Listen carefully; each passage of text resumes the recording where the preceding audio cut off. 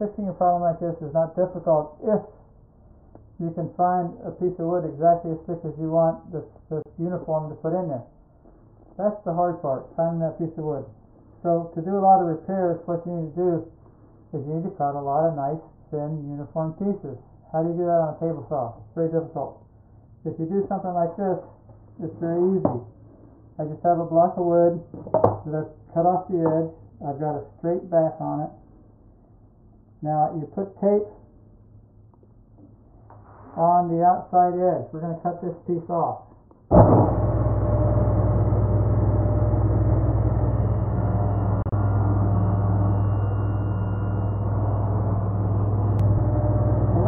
Several pieces here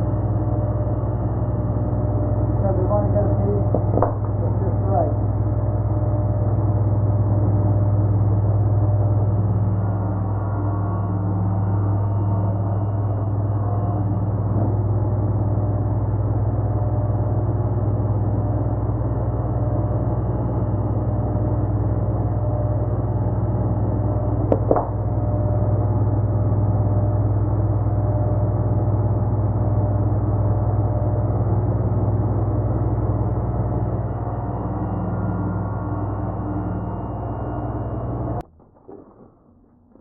The way we're going to fix this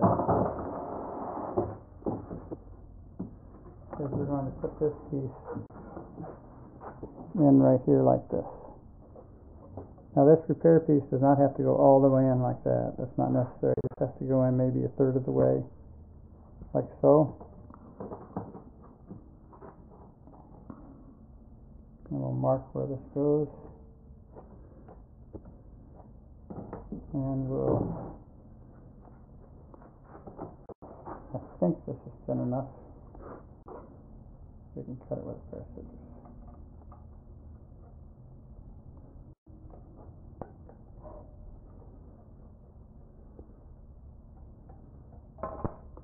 Like that.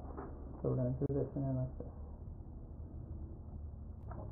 This is just a simple wedge. This is the wedge that came from cutting the 6-degree angle on the back legs.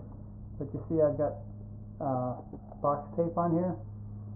Glue doesn't stick to box tape, so it keeps this thing from sticking together. And we put 2 wedges like so, and we can pack that thing in there just as sweet as you please.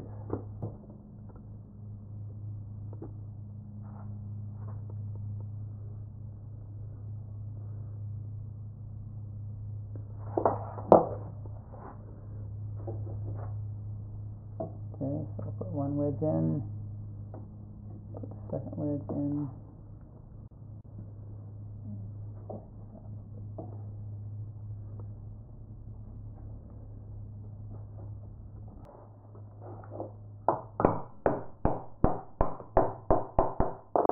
There we go.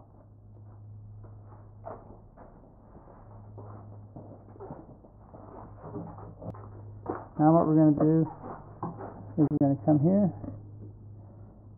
and we're going to trim it perfectly so that when we take it out of the clamps we don't need to do any more monkeying around with it. This is good.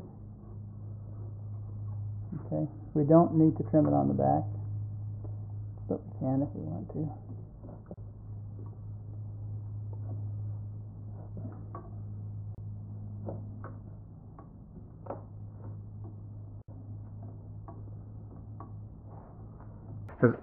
If you're going to screw up once or twice minor, we're all going to screw up 10 or 15 times major.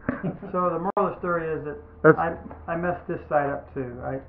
When I was coming off, the saw drug on the corner and it cut a little deeper than it should have. So I have to use a shim for that as well. This is a nice thing about being able to cut nice thin pieces, is they're very manageable after you get them cut. Put my glue up. Wouldn't be able to glue it anyway. So that one's going to go right there.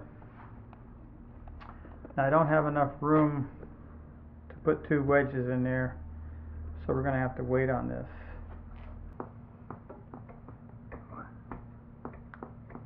See, here's the patch right here. And we've had to sand it a little bit because it was just a tiny bit too thick. And now we have a good fit.